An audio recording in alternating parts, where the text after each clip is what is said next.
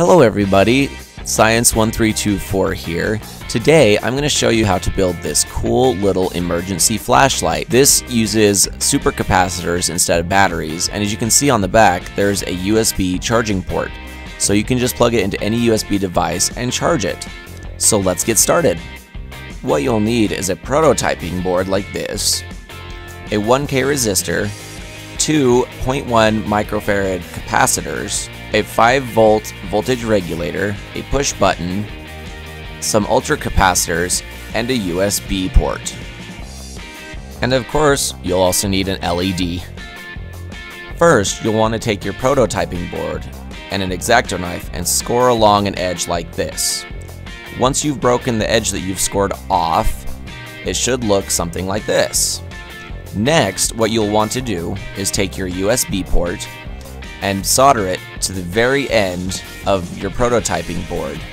Next, you'll want to take your voltage regulator and your prototyping board, which should have your USB port soldered on the end already. What you'll want to do is put your voltage regulator in with at least 2 spaces between the back of your USB port and the back of the voltage regulator.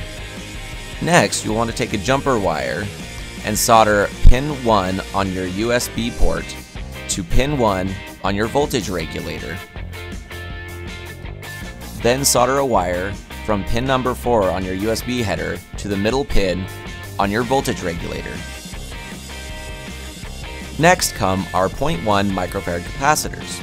The negatives are attached in the middle to the middle terminal on the voltage regulator. The 2 positive terminals on either capacitor are attached to the 2 outer wires of the voltage regulator. You'll also want to make sure the voltage regulator and USB plug don't touch. Next, you will solder on your ultra capacitors and make sure that you have the polarities set up correctly on both capacitors. The capacitors I'm using have white arrows pointing to the negative terminal, but this can change depending on what type of capacitors you have. Next come your LED and your push button switch.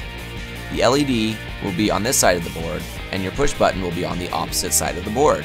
The negative terminal on the LED will go through the 1K resistor to the negative terminals on your supercapacitors. The positive terminal will go through the push button to the positive terminal on the supercapacitors. Next, I coated the bottom side of the board with hot glue to make it easier to hold on to, as well as to help keep any of the terminals from any of the components from contacting each other and shorting out.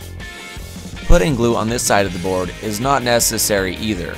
However, I would advise putting it between your voltage regulator and your USB port to keep them from shorting out.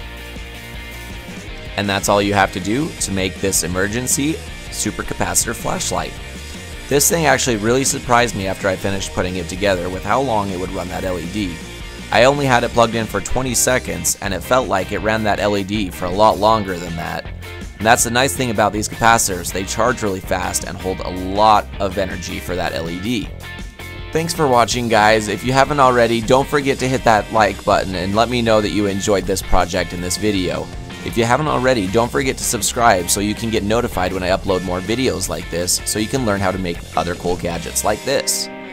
And if you're interested in stuff like this, go check out my channel. I have all kinds of videos of cool gadgets and gizmos.